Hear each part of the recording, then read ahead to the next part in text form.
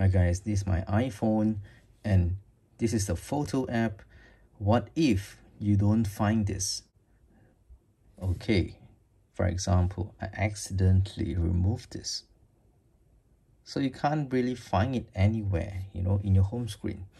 So don't be afraid, it's not deleted, it's only removed from the home screen. So what you can do is go to the last page, okay? Then over here, you'll be able to see it somewhere here, okay? So it's always in the photos and videos folder. So what you need to do is just click here and add to home screen. Do you see that? So once you click on that, it's back here at the home screen again. So don't worry, it's always there. Once you have removed it, you can actually put it back, okay? Just like that. So again, a very fast way. Remove it.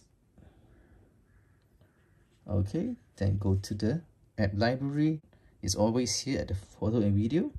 Click here and add home screen. Simple as that. Thanks and bye.